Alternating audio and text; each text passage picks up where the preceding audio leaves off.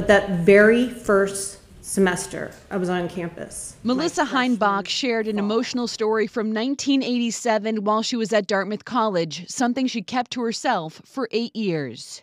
I was raped my freshman fall, my first semester on campus. She's telling her story to support a bill that would eliminate the statute of limitations for civil sex assault cases, allowing victims to come forward at any time to file a lawsuit.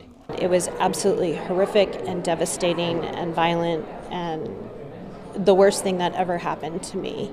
Melissa tells us she eventually reported the crime in 1995, but at that time she was told it was too late. The statute of limitations window had closed. State law says survivors of child sex assault have until they are 30 years old to file a civil suit. Adults only have 6 years. It's important to have an unlimited amount of time for survivors to come forward because the impact of trauma often prevents survivors from coming forward.